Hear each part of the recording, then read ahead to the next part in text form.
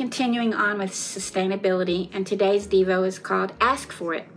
Psalm 51 might be one of the most quoted from chapters in the Bible because it's a prayer of repentance, asking for God's mercy, compassion, to blot out wrongdoings, to wash away sins, and the writer says his sins are always before him. We have sins like that too. Ones when we have wronged another or sinned against our own bodies, we sometimes carry the results with us the entire time we're on the earth. He says he's done evil, that God is right in his verdict against sin. He notes that he was sinful from birth. But then he also notes that God desires faithfulness from sinful beings like us, and that God taught him wisdom. He asked to be clean and washed, to be able to hear joy and gladness, and to be restored. He then asks for a steadfast spirit and a pure heart, one that can be faithful to a God with a right hand that sustains.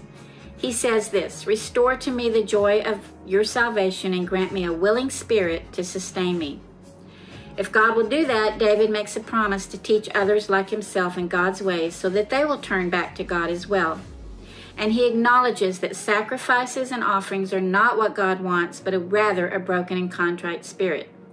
I find it interesting that God requires faithfulness from sinful beings like ourselves and calls us to righteousness when we have no goodness in us at all, and we are prone to wrongdoing from the moment of birth.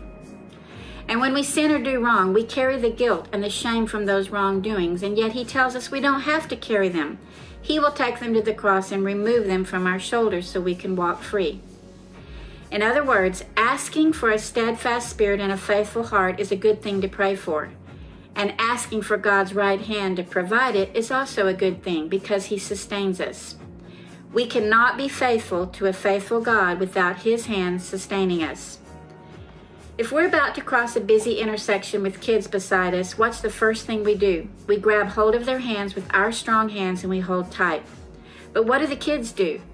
They shake our hand and they try to shake loose from the first time they start to walk, yet the Father who has their hand requires their obedience, that they walk alongside him to cross safely to the other side, literally staying alive from the traffic that's roaring.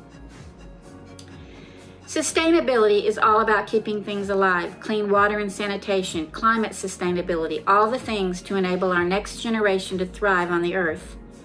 God sustains us so that we can respond in faithfulness and steadfastness to him, and without his sustaining hand, we'd surely walk into traffic and die.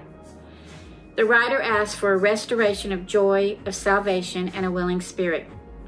There is literally no joy present when a father grabs a squirming kid's hand. Usually they're screaming and pulling away. And once the other side is reached, there's often a stern talk with that child about holding still and holding Dad's hand. And that willing spirit? Well, kids often get worse in their teenager years, searching for independence from a father's hand that sustains. And while yes, we are to train our kids to have them ready to leave home, it requires that our kids learn to be steadfast and faithful as a child to their father before they can face the world and remain steadfast to Father God. If kids aren't trained and taught the joy of a relationship with the Father, if they don't see the protection and wisdom and the guidance of a Father, that willing spirit won't be there. Grant me a willing spirit to sustain me, the writer pleads, and it's one of the best pleas we can make every morning. All day long we face traffic, so to speak, busyness and noise and danger that we too have to cross over and through multiple times a day. We have decisions to make. We have obstacles that we encounter. We need a rescue or a lift of peace or all sorts of things from sunup to sundown. And we can experience the joy of a willing heart that reaches out for the Father's hand, or we can squirm and stomp and miss the wonder of the safety as we cross. A crying child doesn't see or realize the danger of the cars coming toward him. He doesn't realize his life will end if the Father lets go. However, a wise young man or woman looks and sees the value of praying for a willing heart, a humble heart, a joyful experience in him as they navigate life that is not sustainable in any way, shape, or form without the right hand of the Father.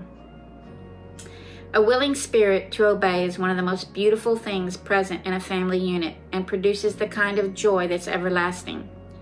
Feeling the weight of the world, of your own shortcomings and failures, ask God to remove them and grant you a willing spirit and a pure heart to see his hand and grab it without pulling away to walk alone. Sustainability. It starts with these basics, the relationship, the humility, and it lasts a lifetime without melting, eroding, or being depleted ever when we ask for it.